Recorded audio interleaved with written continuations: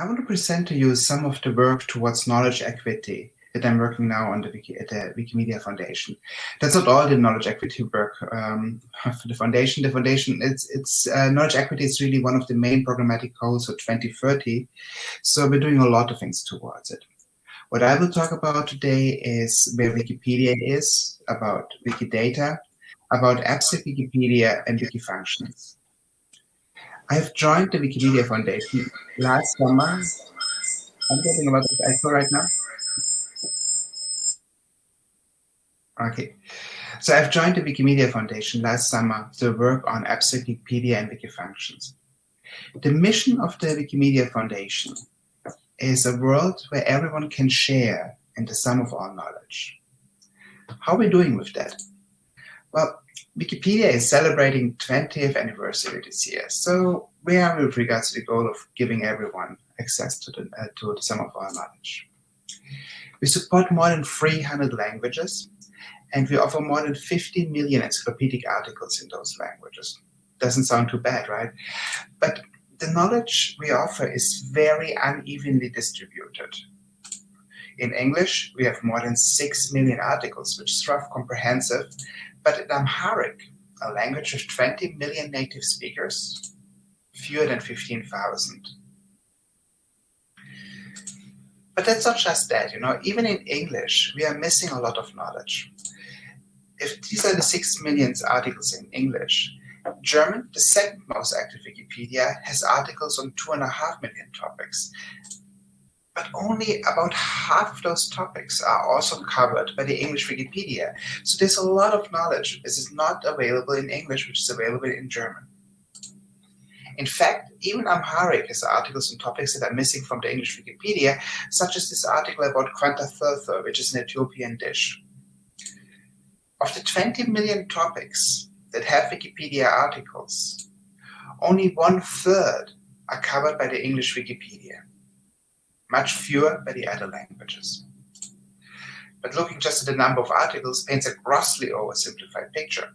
The English article about Marie Curie is as long as an essay. It has more than 115,000 characters. In Amharic, it's one sentence. So we are falling on our mission of allowing everyone to share the sum of our knowledge. Not because we don't have the knowledge, but because we don't allow for an equitable access to it. There are all these language barriers between. The fundamental problem is that all the articles in Wikipedia are written and maintained independently in each language. This leads to the cost of Wikipedia being the number of topics we want to cover times the number of languages we want to support. And this is a very big number.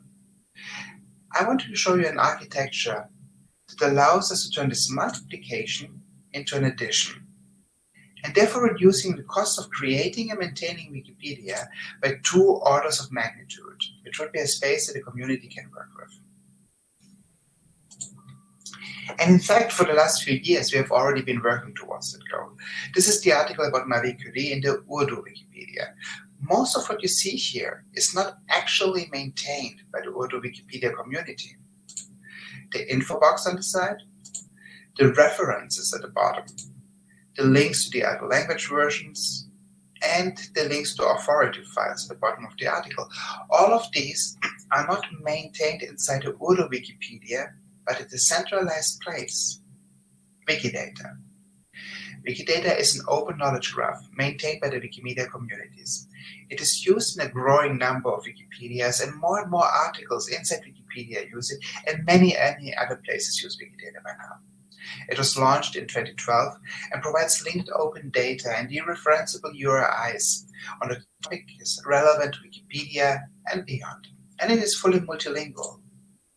That means that there is only one knowledge base for all the different languages of Wikidata, not one entry per language, so like in the Wikipedias. So no matter if you're using Wikidata in English, or in Hindi, or in Hebrew, or in Arabic, or in German, or in any of the more than 400 languages Wikidata supports, you will always see the same content. And if someone edits it in German, The change will be immediately available in Hebrew on Wikidata because it's the same content, and it will be immediately available to the Urdu Wikipedia. In Wikidata, we also store the identifiers of the topics in Wikidata in many other catalogs, be it national libraries, archives, museums, other memory institutions, authority files. In fact, it turns Wikidata into a form of modern digital Rosetta Stone, where you can now walk from one knowledge base to another, with the difference that we don't offer only 3 representations, as the Rosetta Stone did, but almost 6,000. So we're linking almost 6,000 catalogs to each other, so you can get this huge, large set of data from the web and connect it together. Wikidata has items describing more than 93 million topics, with more than 1 to 2 billion statements, connections between those topics, values of those topics, and so on. Wikidata has more than 26,500 monthly active contributors, which is large. And they have performed so far almost 1.4 billion edits. In fact, last year, Wikidata became the first wiki ever to have crossed more than 1 billion edits, followed by the English Wikipedia earlier this year, just in time for Wikipedia's 20th anniversary. The number that surprised me the most? Wikidata offers a Sparkle endpoint. Sparkle is a query language over RDF to which Wikidata exports its content. So that endpoint answers more than 15 million queries every day, and the endpoint is pretty amazing. So not only does it answer queries like these, show me a map of all the conference locations of the web conference. So let's take a look. I'm sure for quite a few of you, these dots mean a lot of memories. There's the one in Seoul, there was a great conference there, Beijing, Hyderabad, Raleigh in the US, I remember that one well. Edinburgh was my first stop, and now we're in Ljubljana. It's so there's a lot of memories on these maps, probably for many of us. So this map is created without writing a single line of code. This is just a query to Wikidata. It gets the data from Wikidata, gets the coordinates, then gets the data from OpenStreetMaps to actually render the map. So we are federating knowledge across the web of linked open data. We can federate with other Sparkle endpoints, with other data sets, and combine it all together. And what we see here is the direct unprocessed result from the Sparkle query engine. So we can take all this data together, query it in complex ways, make beautiful renderings like a map, or for example, like this graph. This is the etymology of the English word water and related words that derive from the same root. The interesting part here is, this is not based on the ontological information about water, about the water thing that becomes liquid at 0 degrees Celsius, and is made up of hydrogen and oxygen and so on, but this is based on the lexicographical entities about the words describing water. In 2018, Wikidata was extended to be able to collect knowledge about all the words in all the languages. This is based on the Lemon ontology. And this will become important again in a few minutes. Here's one last example from the Sparkle endpoint. This is the academic genealogy of Marie Curie, who supervised Curie's PhD, who supervised her supervisor, etc., visualized as an interactive graph with pictures pulled from Wikimedia Commons and rendered together in this graph. So here again, we're pulling data from all kinds of different places and putting it together in one single visualization, which is such a Sparkle query. And this is the same data that's coming here from Wikidata, and it is also used on the Urdu Wikipedia being displayed here, giving her supervisor with the Urdu transliteration of her supervisor's name, and the same also in the Welsh Wikipedia, in the Romanian article, and in Slovenian, in Belarusian, Greek, Czech, Azeri, even her native Polish uses data from Wikidata, and a growing number of other Wikipedias. So this is getting more further and further, and this leads to an architecture where we maintain the data, the content, only once, and reuse it across Wikipedia language editions, where we reduce the cost of creating and maintaining Wikipedia to an edition, as is the goal here. One example from last year India has a lot of languages, as you know, and there was a task force of Wikipedians who took up the work of putting the data about infections, vaccinations, etc. into Wikidata. And so that the number of COVID cases in Kerala, for example, so this is the Canada article about COVID in Kerala, has been drawing its data actually from Wikidata. And so that the same data was also used in the Bengali Wikipedia, in the Punjabi, in the Malayalam Wikipedia, and in English and in other languages. So Wikidata allowed here to increase coverage of the data, to increase currency of the data and correctness in this critical time, because it's coming only from one place and has to be maintained only once, but used in all these different languages. So the solution seems simple, right? All we need to do is bring everything from Wikipedia to Wikidata and we're done. Unfortunately, it doesn't work out. And here we come to the limits of what can be currently expressed in Wikidata. So there are three main topics that we identified that don't really work well in Wikidata. This is narration, reference by description, and redundancy. Let's go through each of them quickly. Narration. So this is a simple example. Let's read it out. It's from the Marie Curie article. In June 1903, Marie and Pierre Curie were invited to the Royal Institution in London to give a speech on radioactivity. Being a woman, she was prevented from speaking, and Pierre Curie alone was allowed to. So the thing is, I can turn this into a lot of triples. Well, I had to introduce a few new properties like forbids speaking, because I didn't assume that beforehand, and I can store those in Wikidata. But how can I express the knowledge that allows me to cut out the right set of triples again? Remember, this is just a tiny fragment of more than 1 billion unordered edges in the knowledge graph. How to pick the right triples, phrase them in a text again, and in which order to tell the story, to make all of this editable, to be able to allow the community to decide how to put the order, how to put the emphasis and all these things on top of this knowledge graph. There's work for generating text from data, but a sentence like the one given is in a way that can be controlled and edited by the community. We're still far away from that. We haven't figured that part out yet. Next thing, reference by description. How do we talk about things that do not have a Wikidata item? For example, the speech the Curies were invited to in 1903 at the Royal Institution. Well, it was pretty central to the little graph we had, but there isn't a Wikidata item for that. We can't actually reference the speech. OWL has something of a solution for that, but Wikidata doesn't have that, and we don't know how to actually make this available to a community and make it editable. There are tons of entities in Wikipedia that are created on the fly, are only referenced rarely, have weak identity conditions, and whose maintenance quickly become a major headache. Another thing that Wikidata hasn't figured out yet. And redundancy. Let's look a little bit deeper into that one. So there's one piece of knowledge which is stated in the lead of every Wikipedia article about Marie Curie if it has a longer article, be it in English, in German, Italian, Spanish, Chinese, Russian, Arabic. All of them say this. Or if you don't speak Arabic, here it's in Russian, Spanish, Italian, German, Chinese, Korean. In Korean, it's like half of the lead. By the way, if you feel a bit lost right now because you still don't know what I'm talking about, that's how many people who don't speak English feel when they surf the web.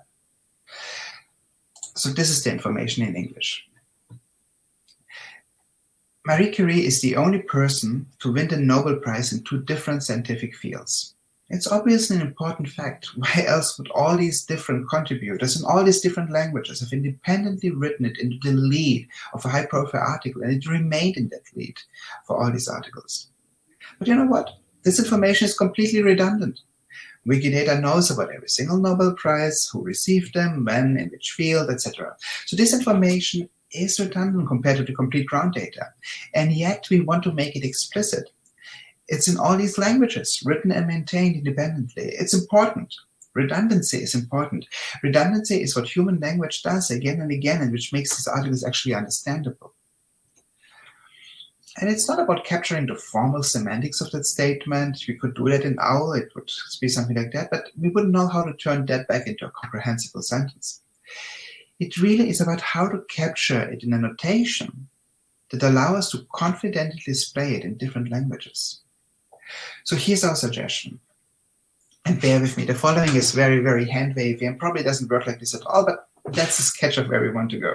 So taking a sentence like this one, can we capture what it says in some way, abstracting for natural language? So, and the idea that we have is basically, let's use something like frames. So we may have a frame for only person dead, which has 2 slots. One is filled with Marie Curie, the other is with a condition, which is, well, winning an award, which is not a frame. Again, 2 slots, the award itself and its type, which is the type captures, you know, it has a category, 2 modifiers. They're saying they're different and scientific. I'm hand waving here. What is important is that we are not necessarily exactly capturing this sentence on the right. It could also be, you know, this sentence. The only one who ever won Nobel Prizes in 2 different sciences was Marie Curie. It doesn't really matter if it's this sentence, previous sentence. What is important, that the same notation can also be used for rendering a sentence in a different language with the same content, like here in Croatian. So what we need for that is a set of constructors, only person dead, award winning. We need to have the definition of the slots. And these constructors, they're like types of the frames that we use. And then we need renderers for each constructor and for each language. So we would have one renderer per constructor language, we would have one renderer in English for the only person dead constructor. And then we would have one for Croatian, we would have one for Amharic, for German, and so on. And they would be always used to actually render. And here, those renderers are far enormously oversimplified. In reality, we need to do things like agreement in many languages and so on, which makes it much more complex. But it's just the idea. So when this is the case, we have managed to represent abstract content, abstracting from the concrete natural languages, in a way that can be rendered back to text in a concrete language using a renderer. So that when we use a renderer for another language, we can use the same abstract content as a starting point, but creating a text in a different language, and then offering that to the Wikipedias who can choose to use it to fill their knowledge gaps. And because we are just a small team and we cannot create renderers for 300 languages, we crowdsource the creation of the renderers as well. We crowdsource the creation of the constructors in a new project called Wikifunctions. More about that in a bit. So now what we have is a system where each language needs one set of renderers, where each topic has only one content and not one article per language. And this is exactly the system that allows us to make the topics and the languages independent of each other. This may separate the cost of the languages and the topics, and thus reduce the cost of Wikipedia overall by the 2 promised orders of magnitude. And yes, the cost per language is now higher, but it still pales compared to the cost of creating all the relevant articles in 300 languages. So we are building towards that architecture. We already have some of the pieces in place. We have seen that the Wikipedias can already access the information about the items from Wikidata and display that. We have seen that in our examples. We have lexicographical knowledge in Wikidata about words since 2018. We've seen it with the water example. What we now have to add, what we are building now, is a Wikifunctions project where we will store the renderers, we will store the constructors, and this in turn will allow us to store the content in Wikidata, pending a discussion with the Wikidata community if they actually want to have that. So this might change. So I promise a little bit more on the lexicographical knowledge in Wikidata. It stores knowledge about all the words in all the languages. Well, that's the goal. We are not there yet. It only started 2 or 3 years ago. So here we see, for example, the entry for water, the English noun in water, which was used earlier in the graph together with for the etymology. And because the forms in English are kind of boring, here's the example from Finnish. For a word like vesi, meaning water, we would not store only the etymological information about the different senses the word may invoke, but also the information about the different forms the word can take. Its singular, its plurals, the different cases, etc. And this can then be used to create a natural language text for the Wikipedias. So we built this large lexicographic knowledge base and we'll use this for the renderers in order to create a natural language text. And as I said, the knowledge is not complete yet in the lexicographic extension, but we already have coverage, for example, in English for more than 88% compared to our corpus of Wikipedia, which is the interesting corpus for us because we're creating an encyclopedia. It looks much less rosy in other languages, though. And this is something we really want to improve this year, and are eyeing crowdsourcing campaigns to gather lexicographic knowledge from much more languages. So we are aiming for a system where content, constructors, renderers can all be created and maintained by the community, where it is still possible to see an error and click on the edit button and fix the error, which makes certain applications of machine learning approaches challenging, and why we plan to use symbolic approaches instead. And there we need to support graceful degradation. That is, missing a single form shouldn't block a whole article from being rendered. And whereas all of this sounds a little bit crazy maybe and very ambitious, there are also a few reasons for optimism. First, we are only about encyclopedic text. We don't want to cover, lyrical text, poems, songs, heartbreaking literature, and flaming manifestos. It's okay if we read a bit boring. Second, we don't need to understand language, merely generated, which is far, far easier. Third, our baseline is super low.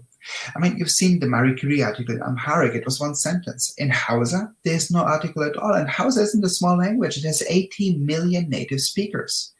We can do a lot for knowledge equity for the speakers of those languages, for the speakers of many languages.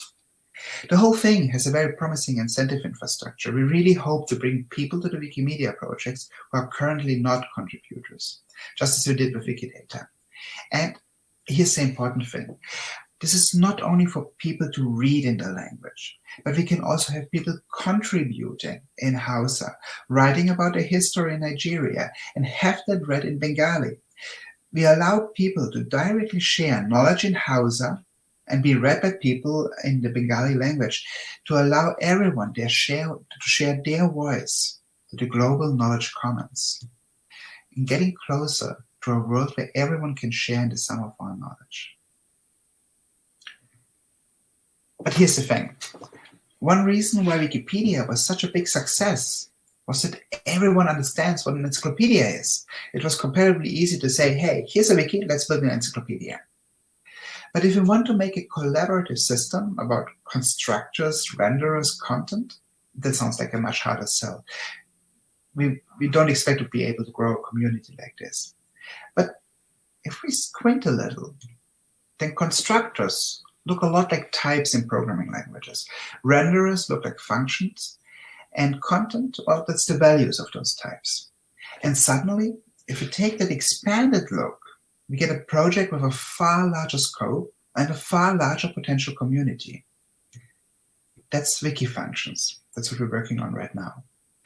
Wikifunctions is the goal of Wikifunctions aims to be a comprehensive library of functions, a Wikipedia for algorithms, if you so want. We are launching later this year, and it will be the first new Wikimedia project since 2012 when Wikidata launched. It will be fully multilingual, both regarding natural as well as programming languages, and we'll get to this in a moment. So what's a functions in the sense of Wikifunctions? And well, that's a huge problem we are actually currently struggling with. How do you explain what a function is and why they are useful to someone who is not a mathematician or a computer scientist? I honestly believe they're super useful for everyone, but it's hard to explain that they are. If we say, well, a function is a mapping from elements in one set to the elements of another, that doesn't sell the whole thing.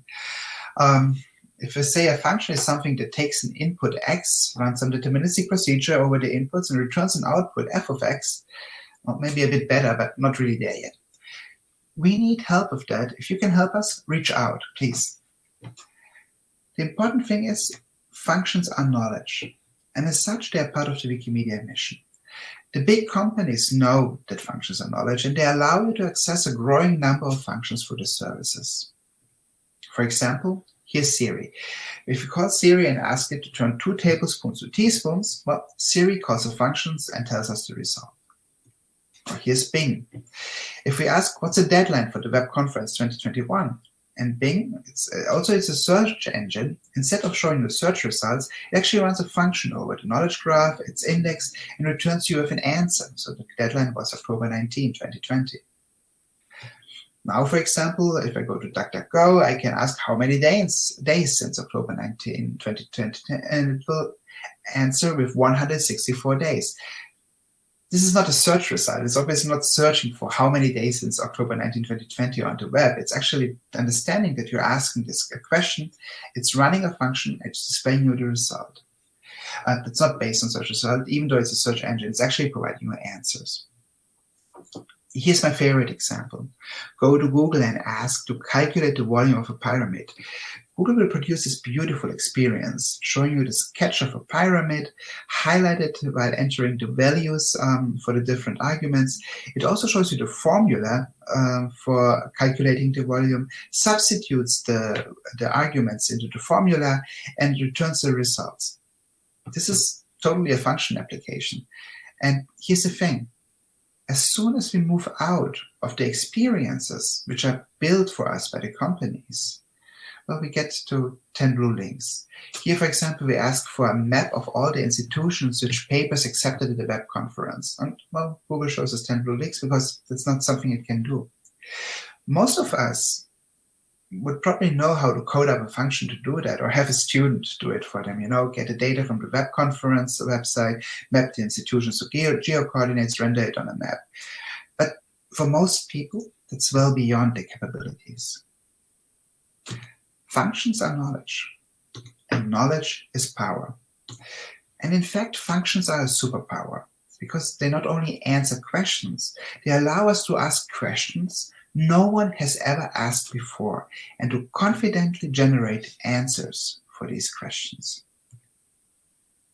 And these superpowers, we want to make them more accessible to more people. We want to democratize these superpowers. Here's a mock-up of how the landing page for Wikifunctions may look like. Some text, a function of the day, categories for different functions. Our logo is not finalized yet, so here's just a question mark for that. And bear with me, our designer hasn't started yet, so all these slides look terrible. Every function will have a page in Wikifunctions. So this, for example, is the convert function, which takes tablespoons, returns teaspoons. Or here's a function that takes 2 days and tells you how many days are between that. Let's take a closer look at one specific function. I choose something very simple.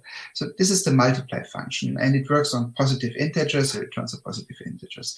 So we have the signature of the function, the arguments, and then we have a few different programming languages. And here we have 2 tests running the 3 different implementations. And let's take a closer look at the individual implementation. So we have an implementation in JavaScript. Nothing fancy happening here. It's using the JavaScript native multiplication, returning the result. So each implementation is on its own page. So we have here the implementation in JavaScript for the multiply function. Here's the one in Scheme. Same thing, really. It looks slightly different syntax, but otherwise the same thing.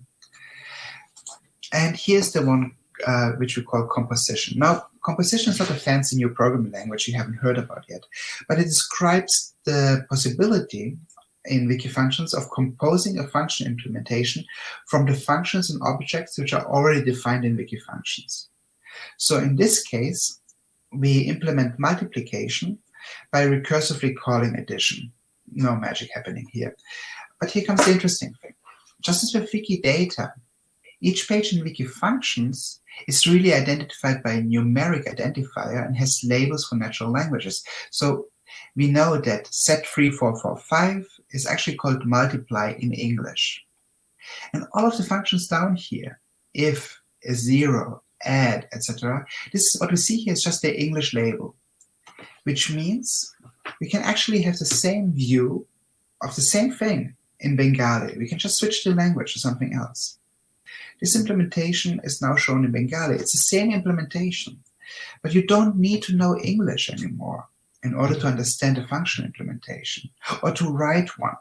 You can actually code and write in Bengali, in your native language, which takes away one of the major blockers from people accessing and creating functions. We can directly code in any of the 300 languages we will support.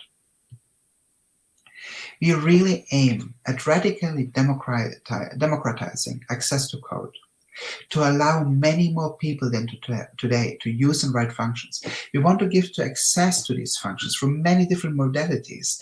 You can call those functions through apps, websites, smart speakers, inside of spreadsheets. We want to allow to use all these functions from many, many programming languages. In fact, you can regard this as a new powerful standard library that can be easily made available, even in a brand new programming language. You have a big library there, and you can kickstart your programming language. You can take the function implementations, compare them to existing code bases, find near clones, looking for errors, or use all of this as training data for function translation, like in the example that Evelyn was giving us in the first talk. So, and there are a lot of errors out there. If you look for GitHub, for example, the date comparison, half of the implementations in the top 10 are broken and not taking, they're not taking leap years into account properly. So this is, and most importantly, this is where we will be building a natural language generation library for more than 300 languages. That's our first applications. That's why we're doing the whole thing in the first place, but we will have many more goals than that. And yes, sure, it's a bit of a stretch to imagine how we get from a function converting tablespoons to teaspoons to a library which allows us to take abstract content and render it in 300 different languages. But that's how we start. And we learn how to build that system, build a community. So this year we want to launch Wiki Functions, polish it, get it up and running, grow a community, start working on it. So that next year we can start building the natural language generation libraries inside of Wiki Functions. And so that in 2023 we can generate text from abstract content and offer it to the Wikipedias that like it to close the knowledge gaps. So that we get to a place where more people can share in more knowledge, in more languages than ever before, getting a small step closer to a place with a bit more knowledge equity, a bit closer to a world where everyone can share in the sum of all knowledge. Thank you for your attention, and let's celebrate 20 years of Wikipedia, and let's celebrate the 30th web conference that's starting now.